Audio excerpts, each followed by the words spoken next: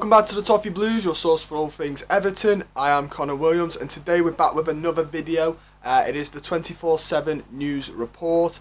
As the window looks to head to a close, there's plenty of news around, there's plenty of rumours, there's plenty, it's getting to the silly end of the transfer window, as it always does on deadline day, and it's a day that we all look very forward to. But as always, we'll start with the headline news, and the headline news is that Everton are considering to make a bid for Jesse Lingard in the next 48 hours, and this comes via the Daily Star. As always with some of our bigger news, we run polls on the Twitter, on the Toffee Blues Everton Newsfeed Twitter account. You can follow that, the link will be in the description down below. Follow it, you can have all your Everton news up to date as quickly as they come out on Twitter. And sometimes you can have polls where your voice can be heard and we'll read them out on the channel. The question was, would you have Jesse Lingard at Everton? 566 have voted so far. It is open for another 18 hours and 55 minutes as of this recording. 77% said yes and 23% said no. For me, it's if you get the Jesse Lingard that West Ham had, brilliant. If you get the Jesse Lingard that ended up, needing to go out to West Ham, not brilliant. It's all a matter of the coach and how the coach gets the best out of him. Obviously Moyes got the best out of Jesse Lingard. If Benitez can get the best out of him and he is anywhere near like he was for Moyes, then I'd be perfectly happy with this. There's a number 10, he offers a little bit more, as he's a bit more of a proper midfielder than the likes of James Rodriguez, and he'll run more and defensively will offer something. He's nowhere near the ability of James Rodriguez, obviously, but he offers a little bit more defensively and he will track back, which is what Benitez wants. He wants someone who can track back and quickly unleash counter-attacks, and that's what he's hoping Lingard will do. We also have the news that Scottish side Hearts have made a loan bid for defender Gerard Branthwaite. This has come via Edinburgh Live. I think letting him go out on loan is the right choice for him, especially if we're not going to play him. I don't know if Benitez sees it that way or if he wants him in and around the first team so he can work with him personally. If we're not going to give him games, he needs games under his belt. Taking him to Scotland, it'd be a good league for him to start settling in, get many games under their belts. I think it'd be good for him. If we're not going to use him, or Benitez is happy for him to go out on loan, I'd rather him go out on loan than go back to the under-23s, as he just needs first team football for it, and first team football experience. We do have that Porto did not agree to a deal including James Rodriguez for Luis Diaz, as they want him to stay unless they receive a huge offer. Porto are asking for a price that is too high for Everton to pay, and that's come via Pipe Sierra, who is a journalist for Winsport TV and an experto in the transfer market.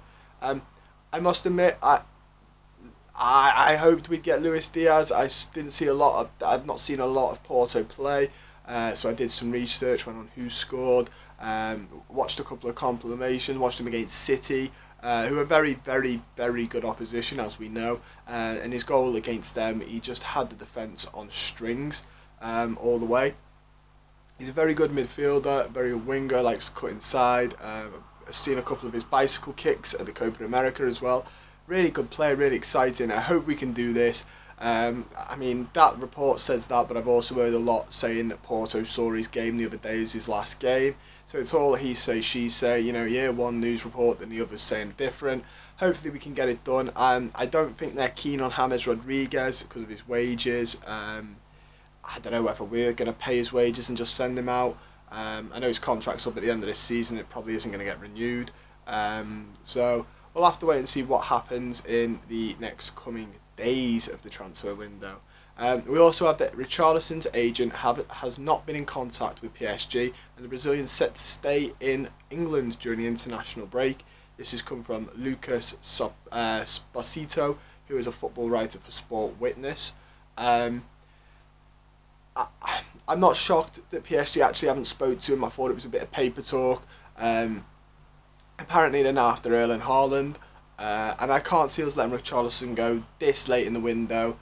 It's just not going to happen. As from staying in England, I'm not surprised. Many Premier League clubs have said to their players they can't go because of isolation periods and stuff. I know Liverpool stopped a lot of their Brazilians going for the national team.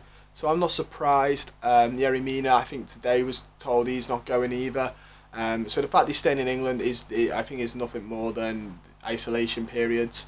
But I can't see Everton letting him go in the window, in all honesty. I think it'd be a really bad idea, even for 120 million, with 3 days left of the window. You cannot convince me that that wouldn't be scattergunned up the walls, left, right and centre. It would be an awful way to panic spend. We also have the news now that Everton have reportedly inquired about signing Sassuolo's midfielder Jeremy Boga. The 24-year-old is approaching his final year of his contract, and Everton are among the interested teams. Boga, formerly at Chelsea, is also wanted by Palace, Crystal Palace and Serie A sides Napoli and Atalanta. Foot Mercato claimed that the interested sides could take action before the transfer deadline and have predicted a hectic few days ahead. He's a really good player, really fast, really powerful. It says midfielder, he's a winger mainly.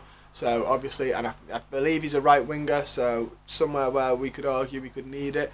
Not a right back, which I'd argue we need just as much, if not more, but he's a right winger. And he looks a very exciting talent. I think the end of that puts it in perspective, though. It's going to be a hectic couple of days. I cannot express how much I think we will do business. I think as soon as the Moise Kean deal is set, we will have more to spend. So I think we will do business this window. I think James Rodriguez is probably not going to leave. I don't think we're going to get anyone who wants him. So he'll probably be in Benitez's plans or not in Benitez's plans. We'll have to wait and see on that one. We also have the news that Everton are reportedly considering a late move for Solomon Rondon. The former Newcastle United striker worked under Benitez at St James's Park for 1 season and currently plays for Dalian Yifang in the Chinese Super League. The 31-year-old, who made his name for himself in the Premier League at West Brom, who he represented for 3 seasons. The Telegraph have reported that Benitez is keen on working with the Venezuelan international as he eyes additional backup for Calvert-Lewin. This one I wouldn't be completely against because I'd say he's more Benitez's style. And he's more like Calvert-Lewin than like a Hopper. They're quite small, they're quite fast, but they're not very good aerially. And I think sometimes we really do forget that when Dominic Calvert-Lewin isn't in that squad, we still hit it up high and hope.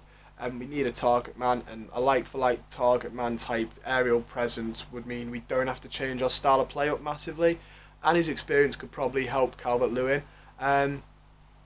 It's a tough one because we were linked with Odsonne Edouard as well the other day, and if you'd said to me last week, would you take Rondon, I'd have gone, yeah, 100%. I wouldn't even have been that fussed, but now that we've been linked with Edouard, and now it's this, I'm like, oh, if we get him over Edouard, I'll be a little bit annoyed.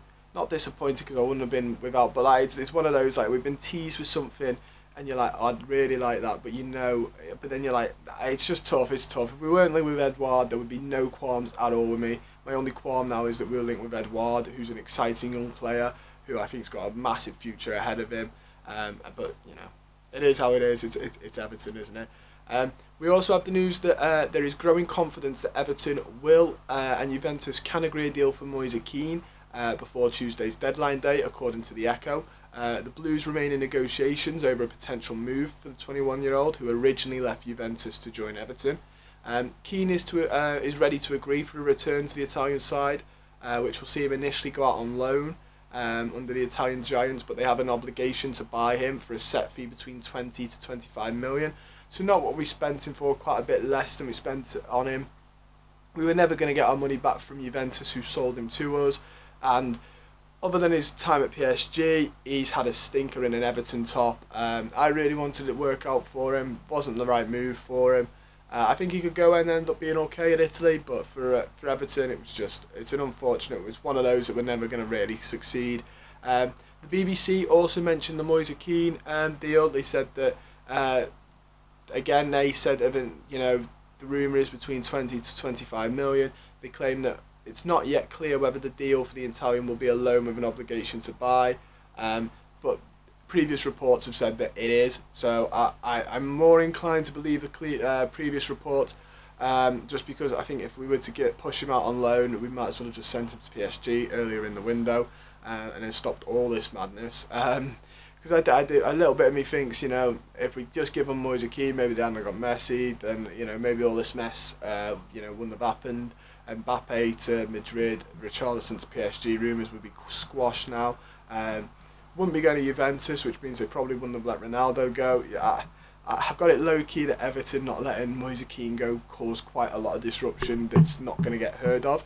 That's everything we've got time for today on the Toffee Blues. Don't forget to like the video, subscribe to the channel and comment down below on anything that we discussed in this video. Do you think that Jesse Lingard to Everton, yes or no? Let us know down below. Moise Kean, would you see him go on to PSG? Do you think the money's right? Do you think we could have got a little bit more for him? Do you like the looks of Boga? Do you think Branthwaite should stay, fight for the first team, go off to Heart? And let us know down below, Solomon Rondon or Hudson Edouard. Let us know down below. We just want to point out as well, as you know, we've recently started working with football prizes, and you've got until tomorrow at 7:30 PM to get your tickets for a chance to win a multi-signed Everton mount for the 1985 European Cup Winners' Cup win against Rapid Vienna. It's signed by the likes of Neville Southall, Kevin Sheedy, Sharp, and much more, and the tickets are only £2.95, so make sure you get your tickets before 7:30 tomorrow.